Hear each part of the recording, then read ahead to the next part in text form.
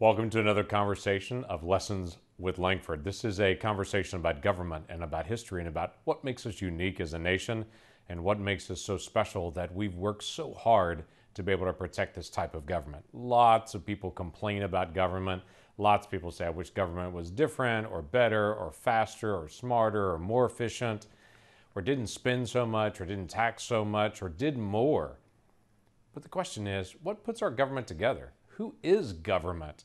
And how do you know if you complain about government, who you're really even complaining about or who you complain to?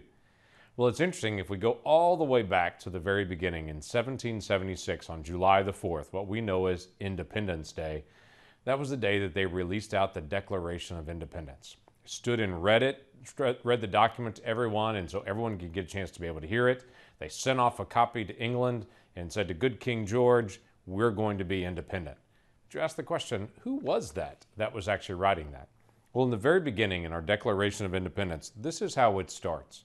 It begins with this declaration: when in the course of human events, it becomes necessary for one people to dissolve the political bands which have connected them with another, and to assume among the powers of the earth the separate and equal station to which the law of nature and of nature's God entitled them, a decent respect to the opinions of mankind requires that they should declare the causes which impel them to separation. Then they said, we hold these truths to be self-evident, that all men are created equal. They're endowed by their Creator with certain unalienable rights, that among these are life, liberty, and the pursuit of happiness. And then they continued on from there.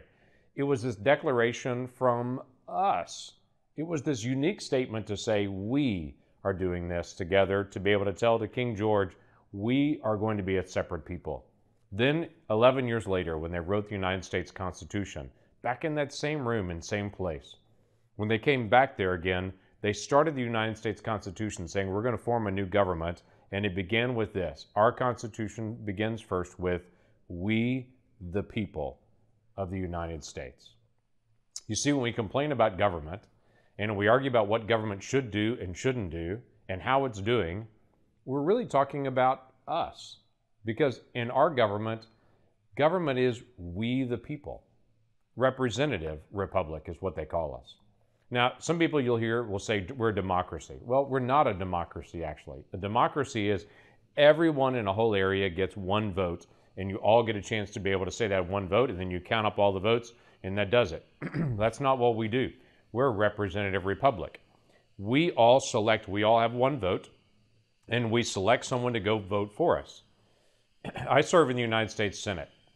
I've been selected by the 4 million people of the state of Oklahoma, and I represent all 4 million of those people. Now, I have to make decisions on a day-to-day basis with the perspective of 4 million people that are back home. Even though I'm here in Washington, I have to think about the people at home because I represent their vote. Now, there are times that lots of people will call me or will email me or will contact me in some way by a letter or something. Well, I'm taking in their opinions, but at the end of the day, I have the responsibility to be able to represent their vote. Not all 4 million people get to decide every single issue that we deal with as a nation. We have 330 million people in the entire country. Not everyone votes on every single issue every time, because I am one person and I represent a lot of people. It's a representative republic, and each of us votes to be able to send that representative on. Now, you may think that's kind of odd, but honestly, a lot of families do that all the time. Brothers and sisters, when they've got an argument or a disagreement with their mom or dad, they'll usually look at one sibling in particular and say, you go carry the message to mom or dad for us, and we'll all just stand there with you, but you're the one that should actually talk.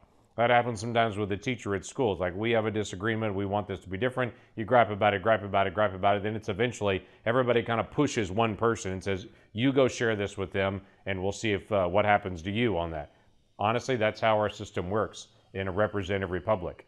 We all gather and we choose one person, and then we send them out to be able to go share our values and to be able to share our ideas.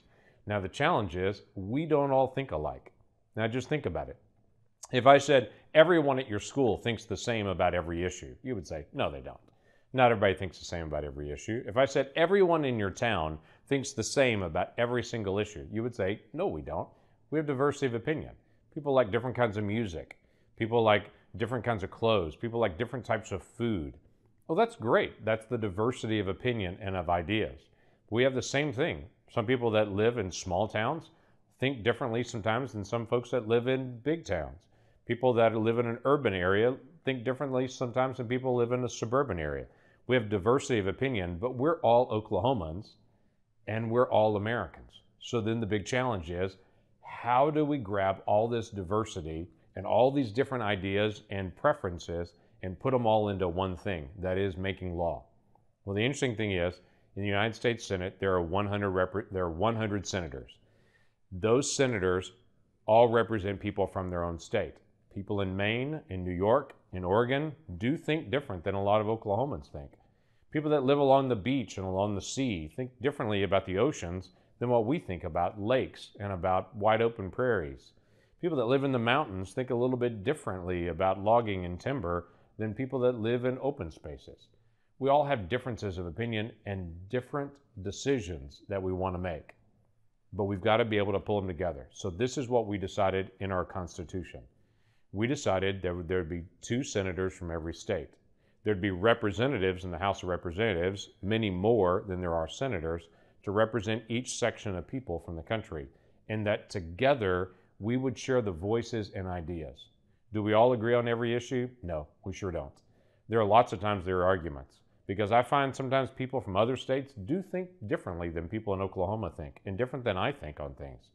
But we've got to be able to work out our differences, because the ideas that they have are important, and the ideas that I have and we have are important as well. And we've got to find a way to find what I call common ground.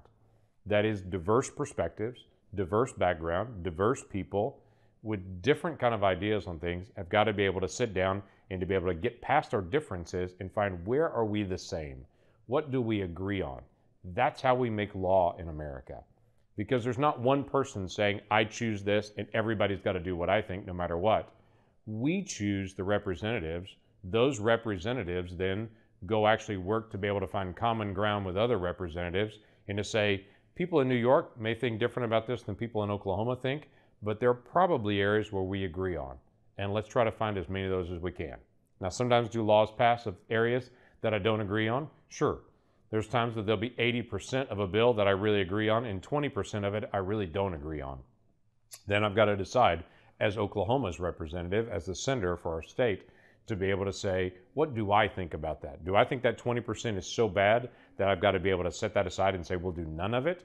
Or do I think that 20% is a difference of opinion on things, and that's somebody from New York or from Michigan or from California that thinks that, and just like I've got to have some things that they're going to disagree on because I think of an Oklahoma way, that I've got to be able to say sometimes a California way has got to be able to get in as well.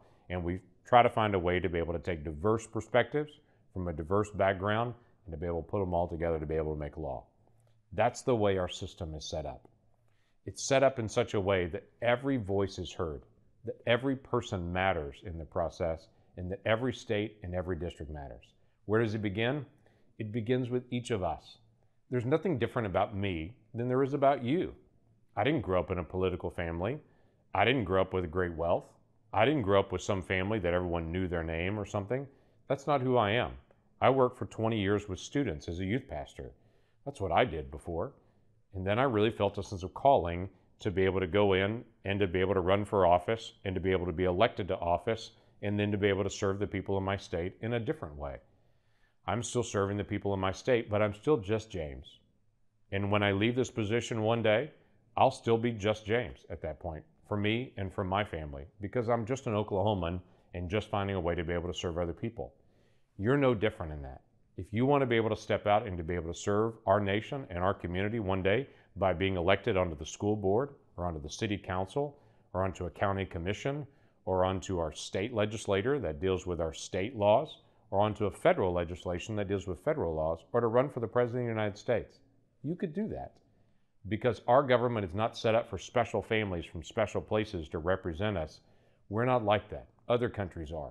We are we the people. Any person can represent our state. Any person can serve their neighbors through public service. So I challenge you, find a way to be able to serve your neighbors. Find a way to be able to listen to someone who has a different perspective, a different background that is diverse from you. Find a way to be able to listen to them and listen to the ideas and the places where you agree, and think if the two of us that may disagree strongly about some things were to actually get together and talk about the areas where we agree, could we find some areas of common ground? And to say that's what we need to be able to agree on together and move on those things. That's who we are as Americans. We, the people. We have a Constitution that gives the power to all of us. And here's my one big challenge to you. As you think about what you will do now to be able to serve the people around you and to listen to diverse opinions, also think about what you'll do in the future and how you'll be wise with the power that you've been given to vote. Each person, when they turn 18 years old, are given the power and the responsibility, but still the choice to be able to vote. No one in America makes you vote. And even for those that vote, no one makes you vote a certain way. You get to choose how you vote. And you step into a voting booth and you vote by yourself and no one else sees it. But that's great power because you are choosing who will represent all of us. And I encourage you to be wise with that power. Do your research. Find out what they believe. Find out who your neighbors are that are actually running for office on different things. And as you do that background and as you do that research, you are doing our most basic constitutional responsibility. We, the people, are choosing representatives to share our values, to work out our differences with each other, and to be able to make laws in the days ahead. Don't forget, when you gripe about government, or when you say government should do more things, that's actually us. There's nothing different about people in government than there are everybody else and every other citizen. It's we, the people. So it's time we step up, express our voices, take responsibility for the way that we vote, and also learn as many of these issues as we can. Be an influence on those folks that represent us, because we are the people.